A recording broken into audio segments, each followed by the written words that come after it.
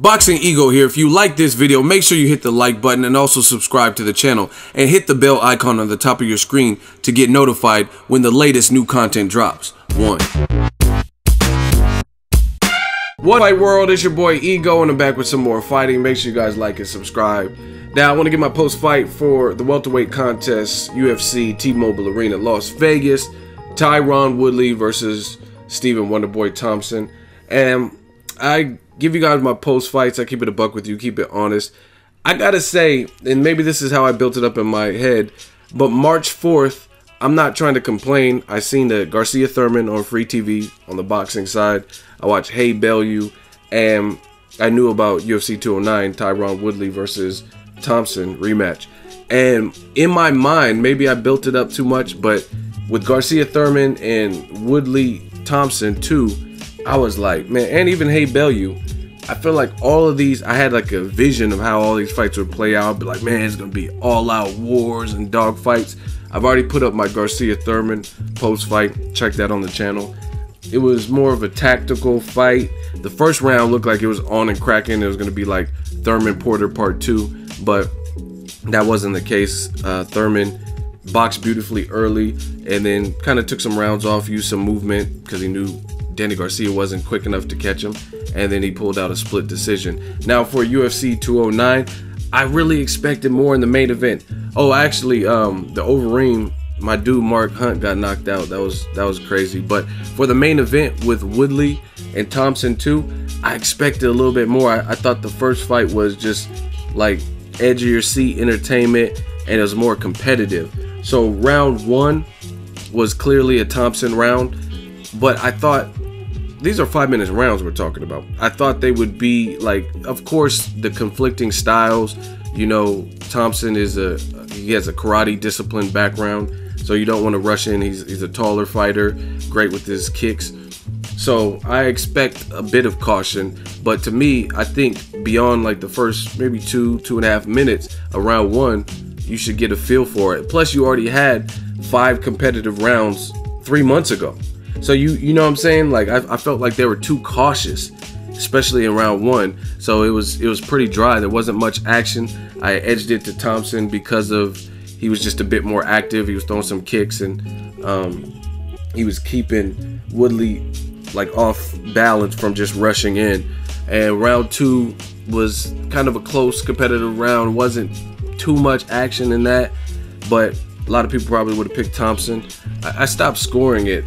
Round three, TYRON, he got more aggressive, which his coach and his corner was telling him to do, and it paid off.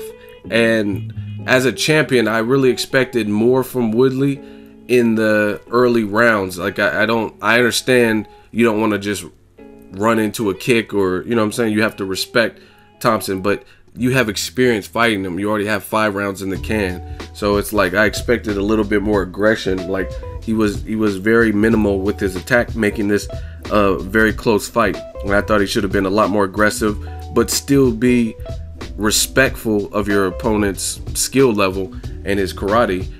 But you know what I mean, be mindful of it. But the only way you're gonna win is if you throw punches, throw kicks, and score, you know what I'm saying? And I thought Woodley was a bit tentative. They both were, but I think Thompson was controlling the pace in the first half. But in that third round, Woodley was credited with the takedown.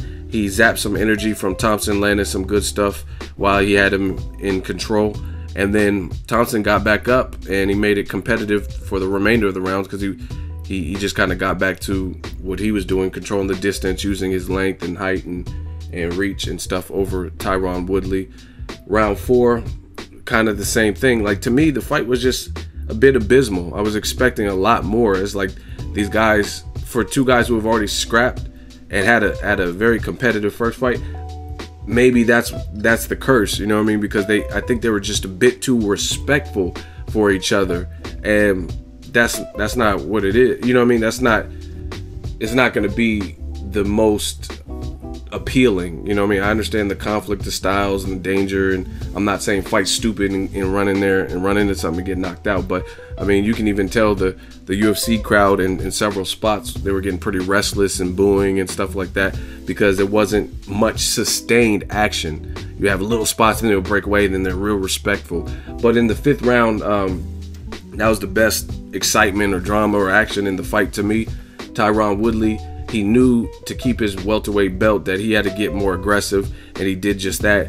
And he caught Thompson on the edge of some punches, and it was very close to a stoppage. He had him against the cage. The way Thompson fell, he got folded. It looked like he was about to get stopped, but Big John allowed it to go on. Credit to Wonderboy. I mean, he clearly, people forget, like, they think if you get knocked down, you don't have a chin, but to me, he has a chin because he's been hurt both fights versus Woodley. But you look at Robbie Lawler, who's a known tough guy, and he didn't get back up. So, you know what I mean? I do think Wonderboy is just durable, tough, and he has mad heart because the shots he was getting hit with, it could have well been over, you know what I mean? But he still keeps getting back up. He was badly hurt in both fights at this point, and he still gets back up, shows massive heart and a chin and just durability and the willingness to win. But he's badly hurt. You could have argued that it should have been stopped at that point because he was kind of defenseless, and then somehow he wrestled his way back. It was a little too late in the round and in the fight. Like, if that happened in round 4, it might be done for, because I don't know if Wonderboy's legs would be under him. But I thought he had a pretty measured approach, and he was winning the fight for the most part. Some of the rounds were close, like round 1 and 2. It wasn't anything definitive. Nothing was as definitive as Woodley's like onslaught in round 5. And him being the champion, plus him having that moment, I would have scored a 10-8. I think one of the UFC commentators was saying he wouldn't have. That was a 10-8 to me because that was a few punches connected from being stopped. And depending on the referee, somebody might have seen that and stopped that. But Big John made an executive decision, and probably knowing that Wonderboy has heart, he allowed the fight to continue. But to me, that was a 10-8 round, and TYRON Woodley went on to win a majority decision over Wonderboy. So I think the decision was fair. I mean, some people would probably argue that Wonderboy won. It just, he didn't do it. He was keeping him at bay, but he never really had anything that just real. He had a couple front kicks and stuff, I think in round 2, but he never really had anything to me that just took Woodley out of his game and stung him to the point where it was like, oh shit. You know what I mean? I think Woodley had the best barrage of strikes, and that was in the 5th round. And then he had the takedown, plus he's the champion, so usually you got to do a little bit more to unseat the champion. Overall, I just thought it was going to be more action. I think both guys were mad respectful to the other person, which I understand. They're both elite level fighters, but I really expected it to be just more of a battle of wills and battle of guts and somebody really imposing their style. And for 5 rounds, I didn't really see that from either guy, minus a couple spots. But I don't think anybody dominated the fight, and the fight was kind of fought to me in spurts at a certain pace. So I don't know. Maybe that's just me being rough on it, but March 4th, I just expected like nothing but barn burners and fireworks. And with Garcia Thurman and the Woodley Thompson rematch, I really want to say I expected more fireworks than what I got. But you know what I mean? It is what it is. Let me know what you guys thought of UFC 209. The other thing that was a bummer for me is I was really looking forward to Tony Ferguson versus Khabib Nurmagomedov on this card. And as you guys know, if you follow UFC, MMA, Nurmagomedov like did whatever strenuous shit in training, and he ended up like dehydrating himself. So the fight was called off because he was in no shape to compete or fight. He was dehydrated, and obviously that wouldn't have been a good look. But I was looking forward to that because I felt the Nurmagomedov versus Ferguson, they were doing a great deal of trash talking, and it was a good build up. Plus it was a meaningful fight where the winner should, in my opinion, should be in line for like a Conor McGregor shot after he has his kid and comes back to the sport. I think that's going to be the division that Conor McGregor goes back to, and for that reason it was like a meaningful fight. So that being taken off of the card, I don't know, that was a bummer. And then the main event, it wasn't really sustained action. It had spots like at the 5th round, that was the best action. Like I said, the Mark Hunt fight was cool. with Alistair.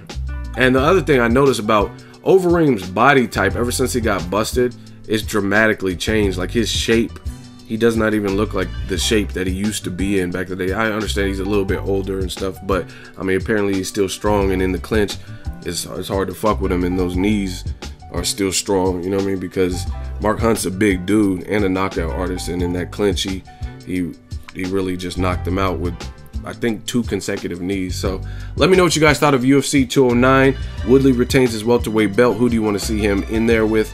They also have Michael Bisping, who's fighting GSP. I'm looking forward to that fight. Let me know what fights you're looking forward to most next.